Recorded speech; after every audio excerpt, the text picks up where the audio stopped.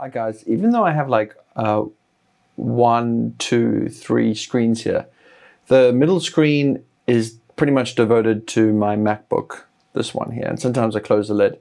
So I'm generally devoted to this one screen for work, the MacBook, but my productivity thing comes from this one screen with the xrandr machine. So yeah, I do have like a multi-display setup, but I wanted to argue here that I only have a single head display, always. Throughout my career as a programmer, I prefer to just use one screen. So when I notice like some machines like, you know, the Minis Forum have got 4 display outputs, I'm just thinking, why?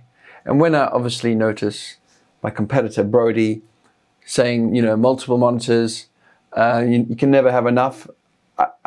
I say you don't need multiple monitors. You need one screen. It's better. I think it's a better posture. It's better for your, you know, the minimalism. It's just a lot better.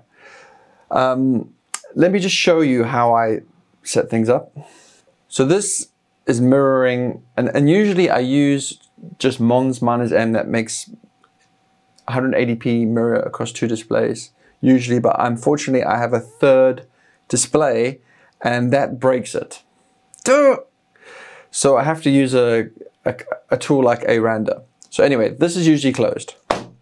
I'm sort of like sitting in front of the screen looking at this most of the day. I mean, when I want to do what, you know, programming stuff with Arch, for example.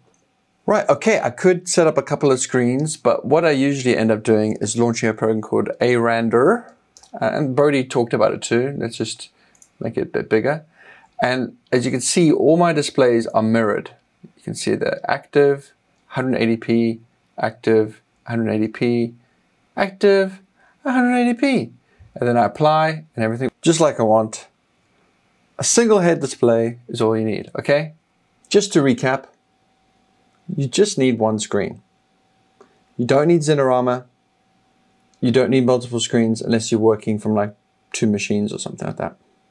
The posture isn't super great when I use my Arch machine. I'm always kind of leaning or looking to the left here, but it could be worse. I could be using macOS for development and that would really suck, wouldn't it? Comments below, guys. Please give the video a like. See you next time.